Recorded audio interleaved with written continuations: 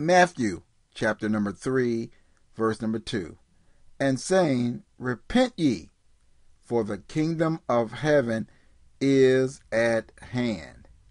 This message that John preached in the wilderness is the exact same message that Christ preached. If we come over here to our treasury of scriptures, there is an abundance of scriptural material to back this up. Matthew, the 4th chapter, verse number 17. From that time, Jesus began to preach and to say, Repent, for the kingdom of heaven is at hand. And I'm just going to scroll through this. You can read these scriptures. It's just a wealth of information.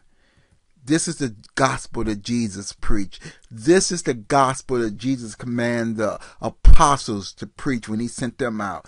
Repent, for the kingdom of heaven is at hand. And then he told the apostles, heal the sick, raise the dead, cast the devils out. Freely you've received this power, freely you give this power. This gospel of the kingdom of heaven is at hand. But first, repent was the key. Why is repenting so important to even get started?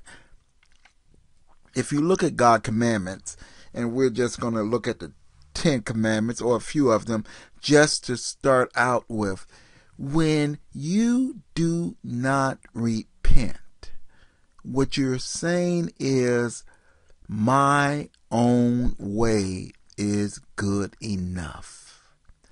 I do not have to change.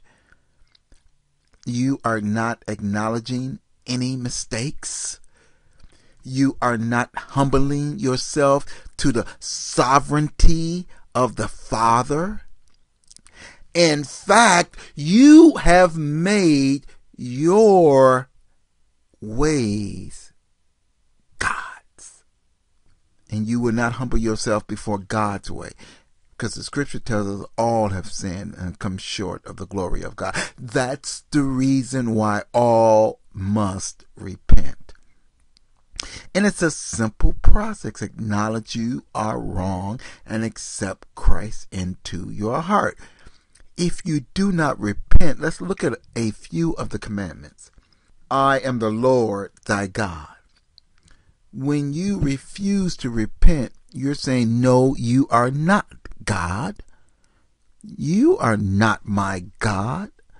My way, my thoughts, what I do is God. Then let's go to the second one. Thou shalt have no other God, plural, before me. You've broken that commandment as well. Because once again, you are holding on to yourself or someone else or something else. Whether it's a statue or whether it's an intangible. But you are holding on to other gods. And then you can just go on. We can just go on. Thou shalt not make unto thee any graven image. That's talking about making a statue or making something physical. But once again, when you start down the path of not repenting, you start down the path of breaking so many of the commandments of God. That is the reason why repenting is so important.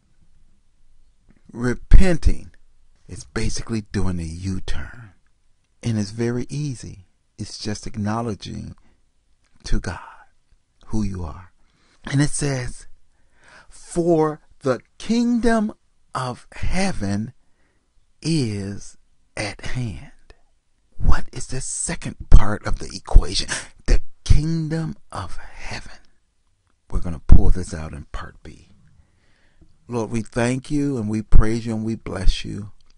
We give you the glory. Thank God. Amen.